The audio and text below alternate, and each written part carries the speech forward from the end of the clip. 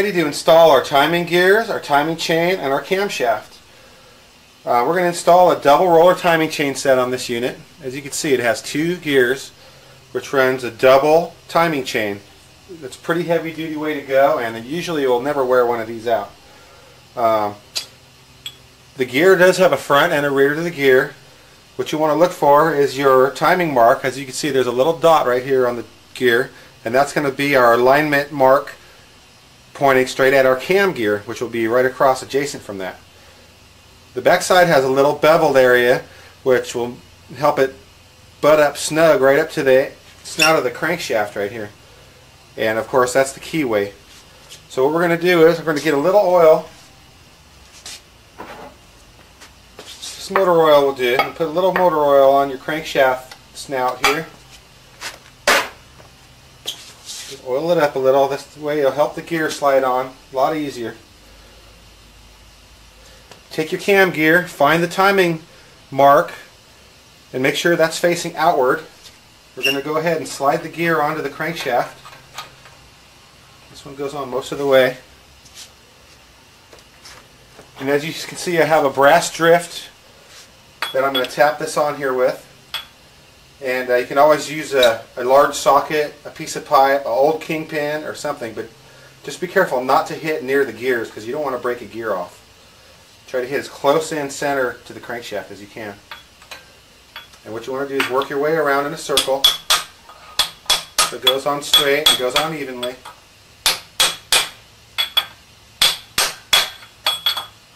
To get these on crooked, you can break a gear right in half.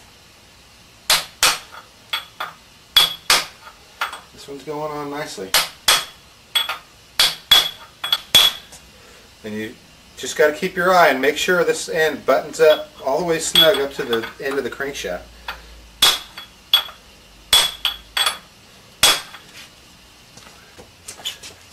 Alright, the next thing we're going to do here is install our camshaft, which is a very simple thing to do. Some people think it's kind of complicated, but it's really not. All we're going to do is take our brand new timing gear, set it on the camshaft, temporarily put in a couple of your camshaft bolts. Actually, one will work. That way we have a tool to hold the cam while we're installing it. Next, we're going to go ahead and take our assembly lube. Put assembly lube on every journal on the camshaft.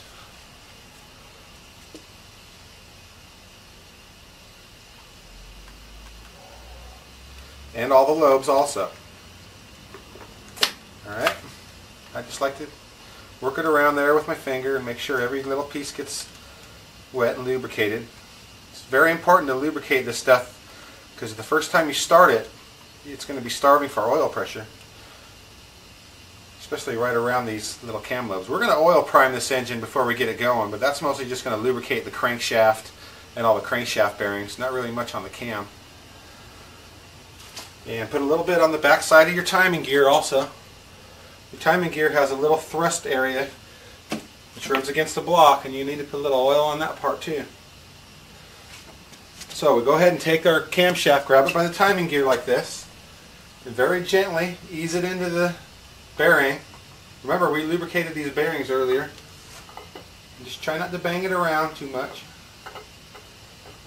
Just guide it straight in. It should fit perfectly in there.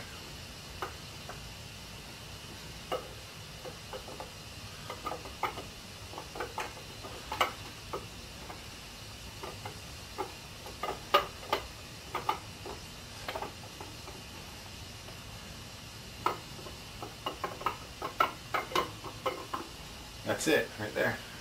So anyway, I got the cam in, I've got the cam gear temporarily on, I got the crankshaft timing gear all the way on.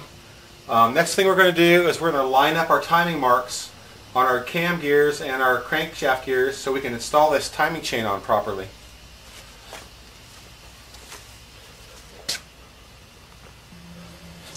So now we're ready to install our timing chain. And as you can see here, I've gone ahead and marked our timing marks with some white out, so just so that's a little easier to see on the video here. What you want to do is turn your camshaft, watch the timing mark, turn your camshaft so it's facing straight up at the crankshaft. Then we're going to turn the crankshaft gear So the timing mark is pointing straight at the other timing mark. It's really that simple. So as you can see, I've lined up both of the marks. There's a dot on that gear and a dot on that gear, and we just line them right up. Next thing you do is just take the temporary bolt out of your cam gear without rotating the cam. We need to keep it right there in that position. We're going to take that off, put our timing chain on, and generally how I like to do it is I'm going to hang it like this right over and line up my gear. See the little marks right here? I'm going to line up those marks and hang the gear on there so it lines up properly, as you can see right there. Then we should get it right on our camshaft.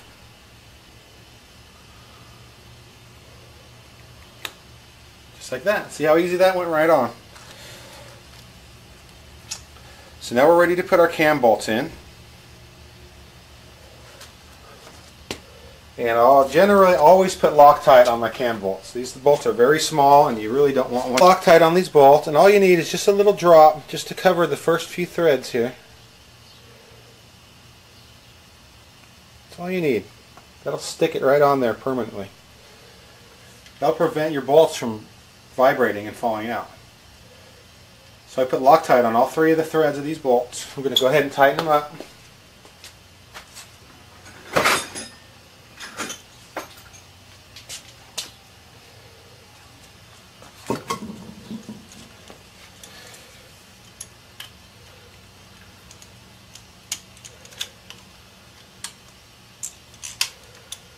Tighten them on evenly first of all. Everything you do, you need to tighten them all just so they're snug first. Make sure everything lines up straight. Look straight down your timing gear here and your chain. Make sure it looks like it's lined up properly. And it is. And what I usually do on these is just get them snug.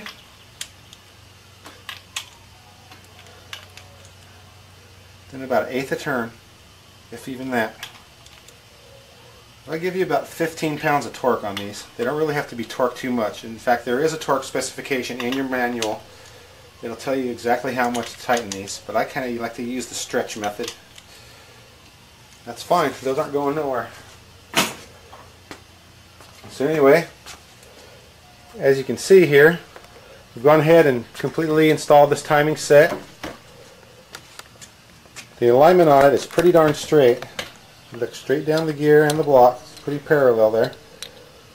So we did a good job with that. Next thing we're going to do now is we're going to go ahead and put on our timing cover, our oil pump, and our oil pump pickup.